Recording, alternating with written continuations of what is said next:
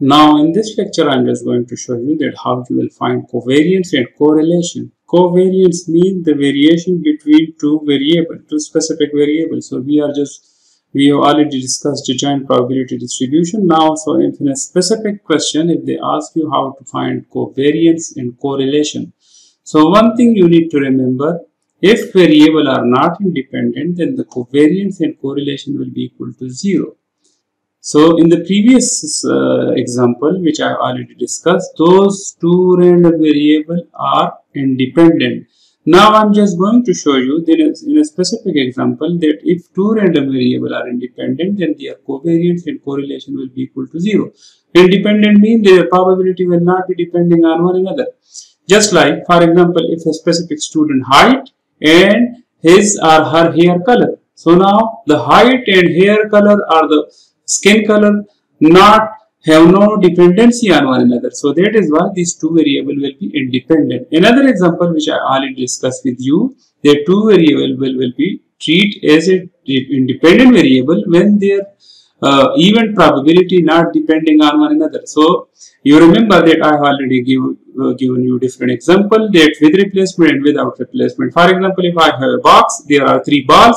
One is white, one is blue, and one is green. If I take one white ball, then the probability will be 1 by 3. If I put it back in the box and I take randomly another ball, then the probability will not be changed.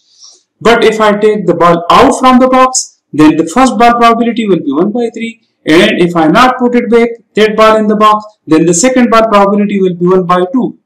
So this now in this case, these probabilities are dependent. But if we put it back, if we replace, so with replacement, when you replace it, the probability will be independent. So now, if two random variables are independent, then their covariance and correlation will always be equal to 0. If two variables are not equal to 0 covariance and correlation, then in that case, it will be treating as independent variable. And in that case, dependent variable, in that case you will easily calculate covariance and correlation. So now in this lecture I am just going to show you that how you will calculate covariance and correlation while using Excel and how you will calculate it manually. So in this lecture I am just going to show you that both way that how you will use Excel and how you will calculate manually to calculate the random variable covariance and correlation. So now there is a simple example. X and Y are two independent random variables such that gx is equal to 1 over 4. Gx is equal to 1 over 4 means that the probability of gx will be that gx with the x values are 2, 4 and 6. So g for 2 will also be is equal to 1 over 4. G for 4 will also be equal to 1 over 4. G for 6 will also equal to 1 over 4 and G for 8 will also will be 1 over 4. And for HY, so for HY you need to calculate for Y is equal to, for example, this is my Y. This is my Y and we want to calculate this HY. So now we have three values in random variable Y, 1 and 2. So HY they already defined you the function. So you know this is a binomial probability distribution function. If you remember, this is P and this is Q probability and this two combination with respect to value of Y. So you already know that there are three values. So in this one what you will do, 2 C 0, okay, and 1 over 3 power 0 and 2 over 3 power, this is 2 over 3, 3 minus 0. Similarly, 2 combination 1, 1 over 3, 2 over 3, 2, sorry, this is 2 minus 1, this is 2 minus 1, this is 2 minus 1 now. And similarly in this one, this will be 2C2, 1 over 3 power, this is 1 and this is 2.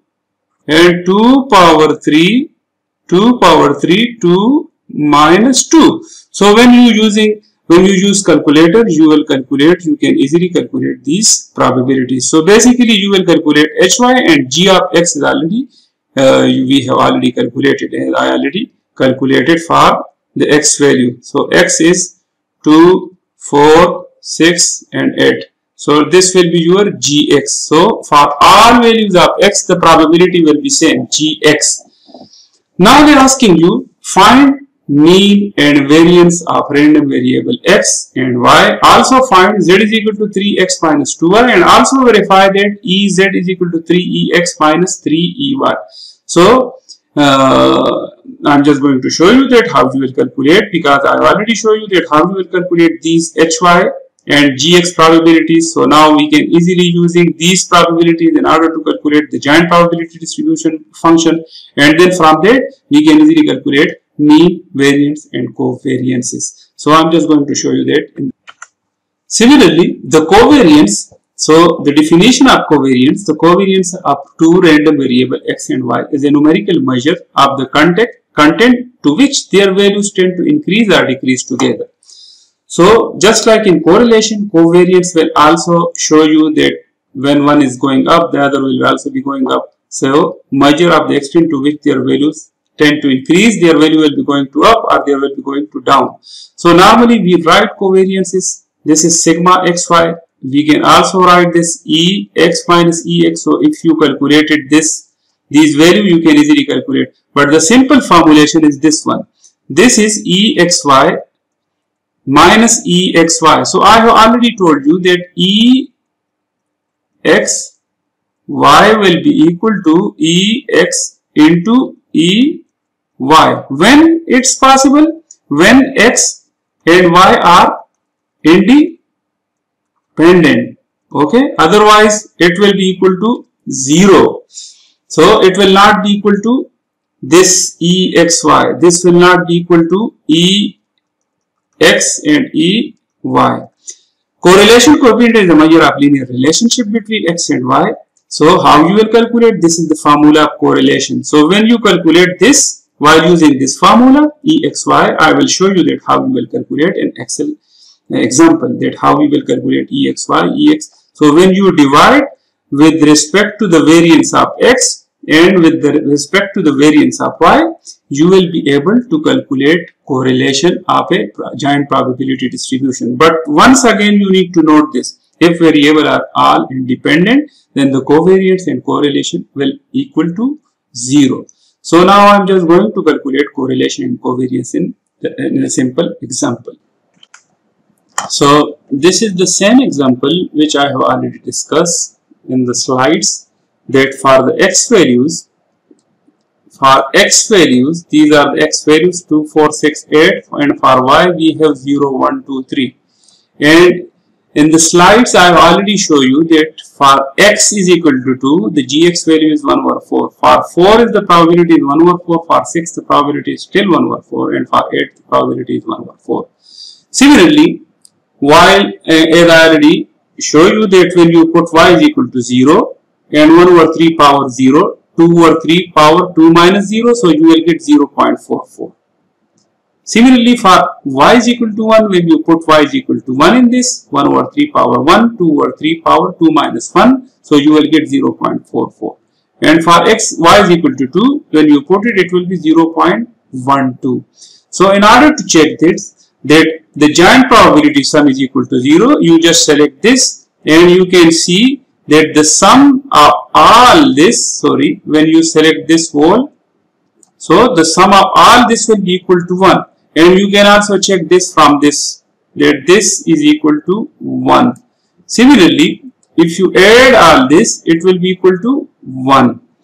In this way, we want to calculate mean for x and mean for y. So the most easiest way, you need to write the values of this 2, 4, 6, 8, because we have, and their respective probability is 1 over 4, 1 over 4, 1 over 4, 1 over 4. So in this, you just write, you not need to do it if you want to use Excel, into this the corresponding probabilities. So in this way you will be able to calculate all these probabilities. If you click on any random one, it shows you that 6 multiplied by this one. So in this way, because we know that Ex is equal to summation x into Px. So in this case it will be Gx, because we extract these values from the giant probability distribution. So you can also see this is the sum. So this is our Ex. Similarly, if you want to calculate variance for x, so you people know the variance formula is ex square minus ex whole square. So now we need to calculate ex, and you know that ex square is equal to what? Ex square is equal to summation x square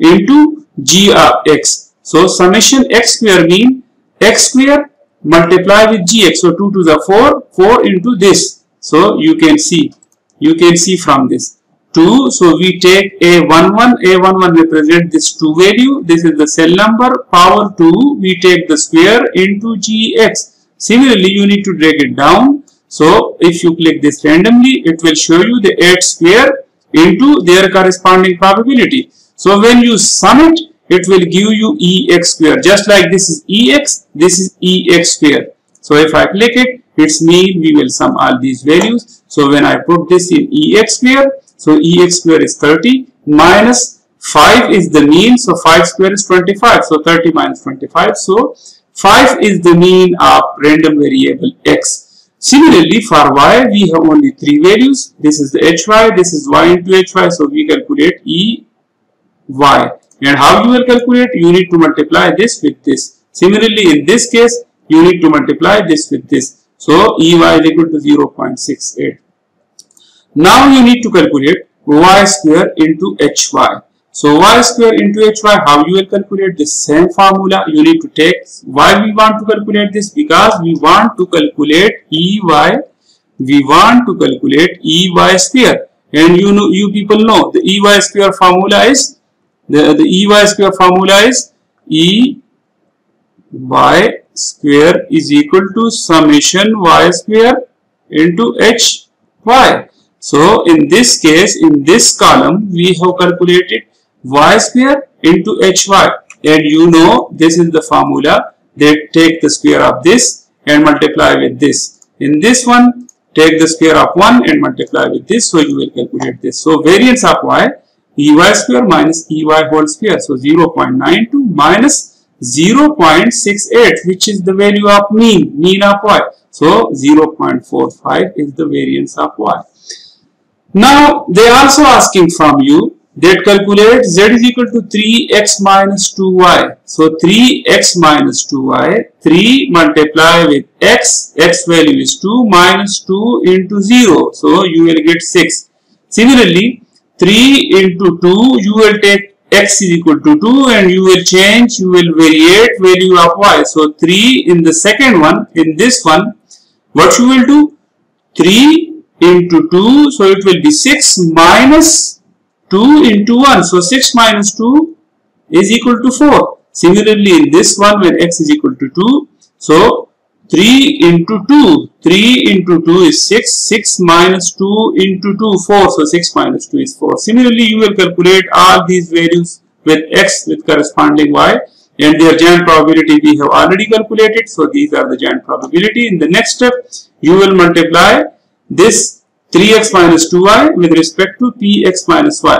Similarly, you will calculate all this. So if you calculate this, you will drag it down, and when the end, you will sum it. So it will give you e into 3x minus 2y.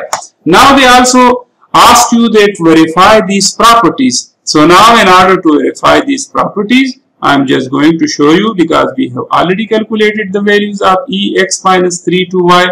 So in this place, you need to calculate ex minus 3. So this is my e3, this is e3x minus 2y. So you can write this 3ex minus 2ey.